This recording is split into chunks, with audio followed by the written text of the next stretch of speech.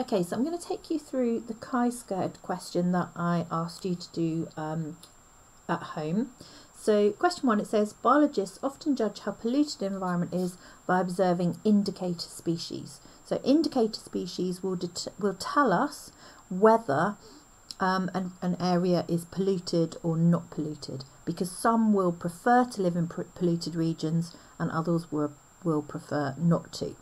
So the table lists some freshwater invertebrates, the presence of which indicates the level of water pollution. So we've got stonefly nymphs, they like clean water, freshwater shrimps, slightly polluted, water louse, badly polluted, and then sludge worms, very badly polluted. So the figure shows two streams draining the same piece of moorland. They're close together and the water in them should be of identical quality. So here's the Coney stream and here's the Heron stream. The only difference between them really therefore is that we've got this farm close to the Coney stream. So it says the farm beside Coney stream was suspected of occasionally discharging polluting manure from the cattle sheds into the stream. The indicator species living in a stream are a record of the level of pollution in the stream over time.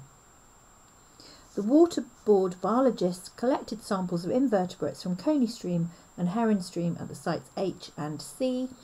The process data from the samples collected are shown. So if we look at our results table, they've given us the 4 indicator species and the percentage of each present at both the Heron stream sample and the Coney stream sample.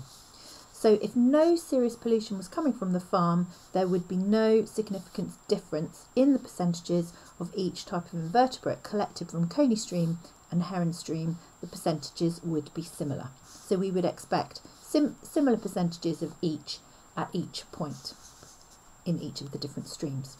So now it says, use the table below to calculate the chi-squared value for the invertebrate samples from the 2 streams. So they've given us the table already. They've given us our expected values and they've given us our observed values. So our observed values are the ones that we have seen, and the expected values are, they've used the Heron stream because actually they're saying that we would expect to have the same number in each if there was no difference in the 2 streams. So now we have to do the calculations. So O minus E, observed minus expected, so that's minus 14, that's 10, 5, and minus 1. And now we obviously square those, so minus 14 squared is 196, 10 squared is 100, 5 squared 25, 1 squared 1. And now we divide that by our E. Okay, so it'd be 196 divided by 58, which gives us a value of 3.38, 3.03, 3.57 and 0.50. And if we add those up together, that gives us a chi-squared value of 10.48.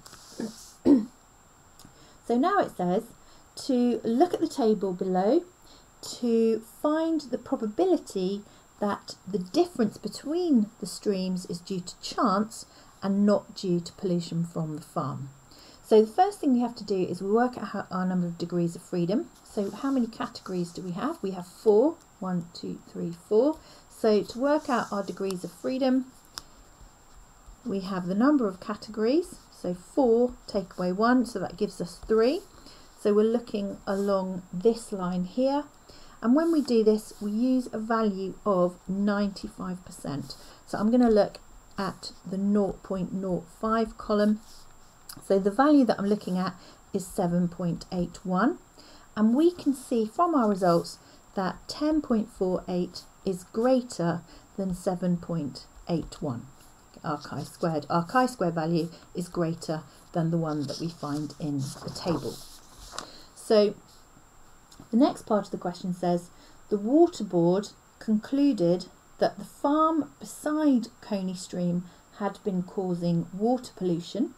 So they're asking you to use your calculated chi-squared and the information in the table to justify whether the biologist's conclusion can be supported or not.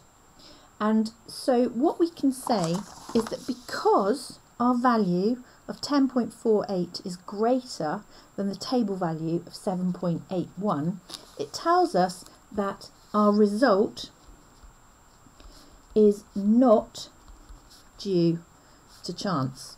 There is something else going on, and so yes, it is likely, therefore, that pollution from the farm has caused a difference.